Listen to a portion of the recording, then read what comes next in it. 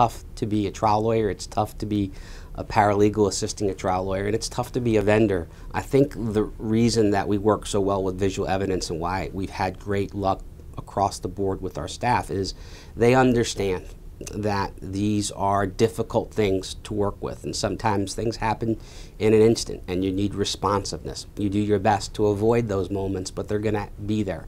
And so when you have flexibility and responsiveness, it's what you need, because let's face it, what we do every day, it's a lot of stress. That's not a complaint. There are a lot of tougher jobs out there, but in and of itself, there's a lot of stress. Having visual evidence at your side, at the ready, takes some of that stress and puts you at ease. And sometimes that's worth its weight in gold.